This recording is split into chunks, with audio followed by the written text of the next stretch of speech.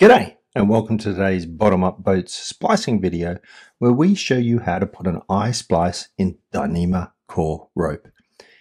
If you like what you see in this video and want to try it at home, we'd really appreciate it if you get your gear by using the product links in the description below.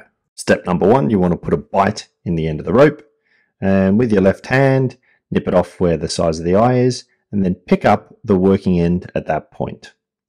For step two, you want to take a fid and insert it in between the braids and slide it up to create a hole, working it slowly to eventually allow you to slide the fid 3 or 4 centimeters up inside the outer core.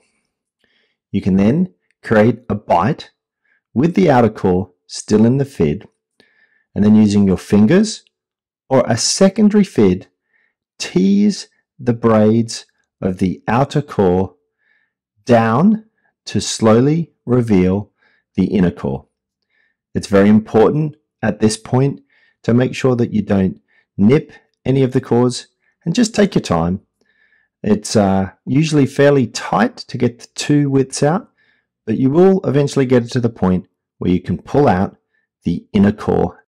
For step number 3, you want to pull out around about 30 centimeters of the core, which will help with normalizing it.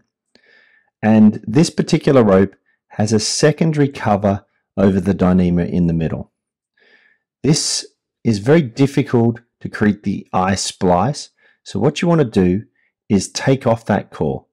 We do that by slowly cutting all of the threads. And once they're all cut, you just slide off that secondary core, leaving the external core and your internal Dyneema, which we will now put in our eye splice. For step number 4, you want to take your Sharpie pen and mark the size of your eye with a line on each side of the core. Then loosen up the core, starting with the mark that's closer to the outer part of the rope, putting through a big fid that allows you to take the working end and slide it into the fid and pop it through to create a nice loop. For step number 5, it's a repeat of step number 4, this time at the second mark that you created. Once again, loosen it up, slide the fid through. And what is key at this step is to make sure that you keep the Dyneema core flat so that the 2 loops that you've created sit nice and neatly. For step number 6, you want to take the working end and pull the first loop through on itself to create a twist. While keeping the hole open, you put through a big fid that's large enough to take 2 diameters of the core and then just pop it through on itself. You then want to undo the twist you did in the previous step and just tease the rope to make sure it's all sitting flat.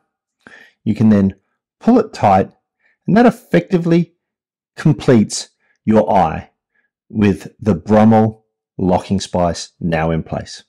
For step number 7, you want to take your D-Splicer and take it to a point just slightly longer than where the working end would sit when running it along the main line. Slide it up through the middle, bringing it out as close to the brummel locking splice as you can. Then take the working end of the line, pop it in the end of your D-Slicer, and then tease it all the way through until it pops out. For step number 8, you want to taper the working end of the buried Dyneema to ensure a smooth splice for the final bury. To do this, you pull out the working end as far as you can, then grab a thread of the Dyneema and clip it off with your shears. You want to repeat this 4 or 5 times, moving up a couple of centimeters each time, pulling out a thread and then trimming it off until you get all the way to the end, at which point you can then just slide the outer core over the working end to bury the end of the splice and complete your brummel locking splice on the Dyneema core. For step number 9, it's just a simple matter of normalizing the cover back over the core that you've now put your locking splice into. This is relatively easy as you'd pulled out some core in an earlier step. Go several meters down the outer core and then just slide it up until the eye splice is finished at the exit point that you created in step number 2. For step number 10, you want to bury the final part of the outer core back on itself. To do this, you loop it through the eye of the brummel and then come down around about 10 to 15 centimeters and then cut off your core. You then want to taper this core because it's going to be fairly tight to pull it through because we've got 3 or 4 widths of the normal rope. So as in with the earlier step where we tapered the core, we're now going to taper the cover, starting about halfway down, working your way up and pulling out 2 or 3 of the threads and then just nipping them off until you've created quite a heavy taper. For step number 11, you once again want to take your D-Splicer, and this time we're going to insert it around about 10 centimeters or so from where the Dyneema core was pulled out of the cover.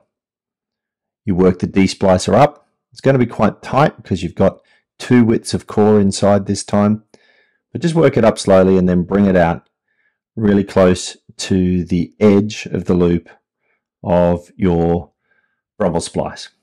You then take the working end of the core, which you've tapered, slot it into the end of the D-Slicer and pull it through. It's going to be really tight due to the number of widths you have. So what you might need to do is get a hammer or something hard and just tap it every so often, which should allow you to then pull it through.